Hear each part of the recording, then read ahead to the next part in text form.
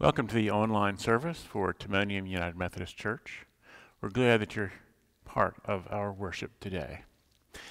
Our call to worship comes from Psalm 32. Blessed are those whose transgression is forgiven, whose sin is covered. Blessed are those whom the Lord does not hold guilty, and in whose spirit there is no deceit.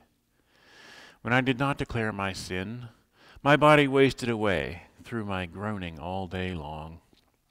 For day and night your hand was heavy upon me. My strength was dried up as by the heat of summer. I acknowledged my sin to you, and I did not hide my iniquity. I said, I will confess my transgressions to the Lord. Then you forgave the guilt of my sin.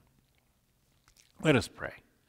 As a shepherd seeks a lost sheep, so God seeks and saves the lost.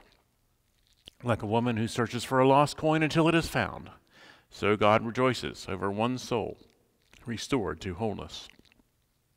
As a father receives a returning wayward son, so God welcomes us and lets the past be the past. Therefore, let us praise God in thanksgiving that we are received. Let us receive and welcome and rejoice over one another in the name of Jesus Christ. And all God's people said, Amen. Our first scripture lesson comes from 2 Corinthians chapter 5, verses 16 to 21. From now on, therefore, we regard no one from a human point of view. Even though we once knew Christ from a human point of view, we know him no longer in that way. So if anyone is in Christ, there is a new creation. Everything old has passed away. See, everything has become new. All this is from God, who reconciled us to himself through Christ, and has given us the ministry of reconciliation. That is, in Christ, God was reconciling the world to himself, not counting their trespasses against them, and entrusting the message of reconciliation to us. So we are ambassadors for Christ. Since God is making his appeal through us, we entreat you, on behalf of Christ, be reconciled to God.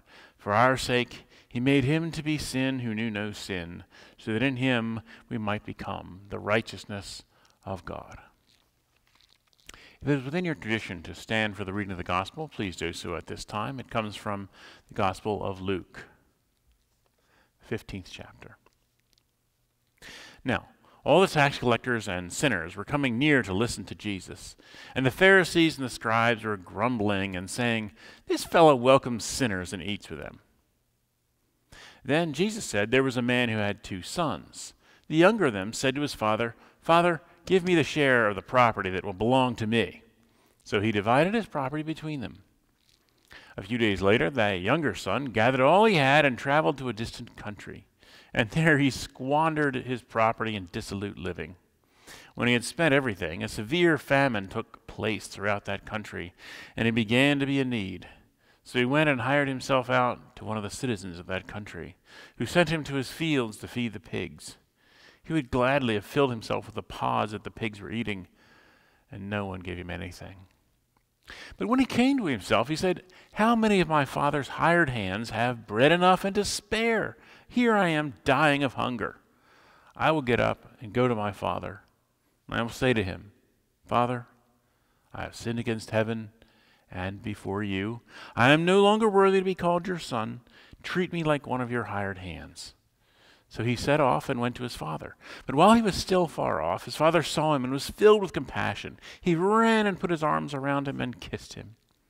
Then the son said to him, Father, I have sinned against heaven and before you.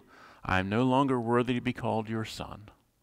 But the father said to his slaves, Quickly, bring out a robe, the best one, and put it on him. Put a ring on his finger and sandals on his feet. Get the fatted calf and kill it. Let us eat and celebrate, for this son of mine was dead and is alive again. He was lost and is found, and they began to celebrate. Now, the elder son was in the field, and when he came and approached the house, he heard music and dancing. He called one of the slaves and asked what was going on, and he replied, Your brother has come, and your father has killed the fatted calf, because he has got him back safe and sound. Then he became angry and refused to go in. His father came out and began to plead with him, but he answered his father, Listen, for all these years I have been working like a slave for you, and I have never disobeyed your command, yet you have never even given me a young goat so that I might celebrate with my friends. But when this son of yours came back, who has devoured your property with prostitutes, you killed a fatted calf for him." Then the father said to him, "Son, you are always with me, and all that is mine is yours.